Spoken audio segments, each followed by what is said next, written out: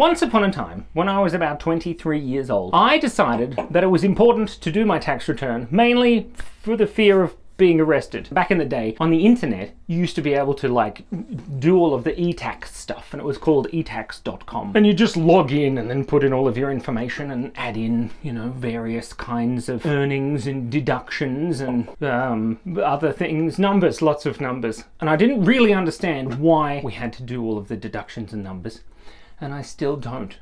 But on that fateful, on that fateful morning, I was home alone because we were living in Yass, still in a different house. Cassandra had gone to work. And this was about 10 AM when I'd gotten out of bed and was running around wondering what I should do with my life. And I thought I better do my tax return because otherwise I'm going to get arrested. So I logged on to etax.com and I typed in all my information and I did it successfully.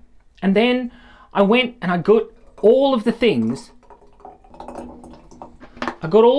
and I put them in the computer and then I sent it off to the ATO. Now after this, wait, the whole point of this story was that I had a ponytail. I had hair and it was amazing and it was long and it was luscious, and I probably should have mentioned that right at the beginning. But the point was, I finished my ATO, Australian Tax Office form thingamajig, pressed the button, sent it off, paid the money, did a dance, I shaved my head. Now I hadn't shaved my head forever before that, and little did I know that I would never again grow my hair back. And so I decided in my brilliance to shave my head, and I missed a few patches, so I looked a little bit like I had some sort of operation that was going to happen. Again, because I didn't have a job at the time, and I was, or maybe I was a day off, I can't remember.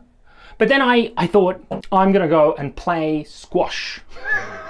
So I went down to the RSL club and I hired the racket and I talked to the lady and she looked at me a little bit funny, and I thought, it's because she recognizes me because I shaved my head and I look different. But no, it was because I had tiny little tufts at the back, so I had the smallest mullet you could possibly imagine. And I went and played squash and it was good fun, and then I went home.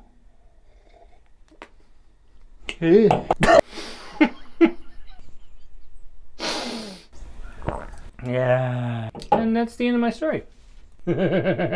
So for about 45 minutes, Cassandra and I have been trying to work out how to make the lumpiest milk possible, and leaving it out in the sun for a few months works really well. But if you don't have that kind of time, a little bit of junket tablets doesn't work at all, but you can put yogurt and self-raising flour in there, and it has a certain pancake batter taste to it. A fragrance.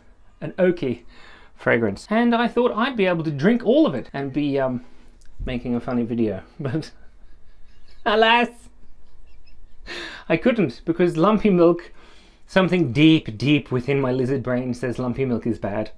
But anyway, thank you so much for breathing. Remember, be kind, be curious, and stay awesome. That's disgusting.